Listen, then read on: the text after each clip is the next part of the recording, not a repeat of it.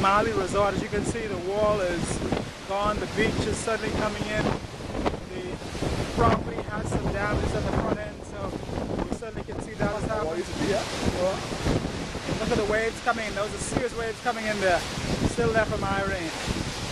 Okay, good stuff. We're going to call it a day and go back in and get some this is what the Mali resort is like with the street level after the street view after the passage of Hurricane Irene. We're getting wet now. It's beginning to rain again. This is what it looks like along Cable Beach just outside Arenas. You see all the debris that's around. The wind is still a bit brisk. Some trees are down. There's a tree in the distance here that is down.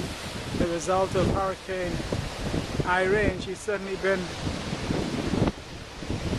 something to reckon with here in Nassau. We understand that there are more than 500 persons on the island of Abaco that are homeless as a result of this hurricane, so it's certainly a lot to be thankful for here.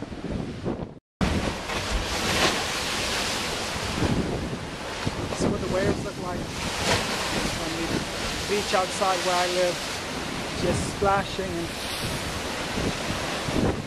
And oh, there's the wall gone, Jetty. We just lost our seawall, so the rain is coming in, the waves are coming in here. I just noticed that the seawall is missing.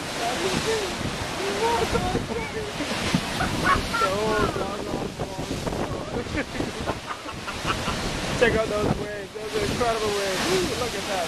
Woo, Hannah's off of there. So the entire Cable Beach area is really windy, the waves are going, and we're getting washed here by the waves. We've lost the seawall. There's a look at a little up the beach there, Delaport. There the waves crashing and crashing here.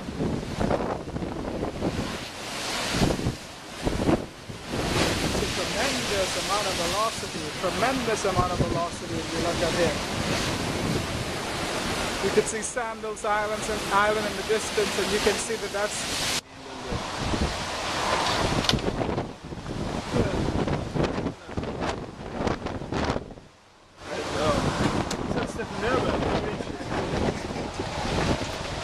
this is what it looks like from outside my door. The wind is howling.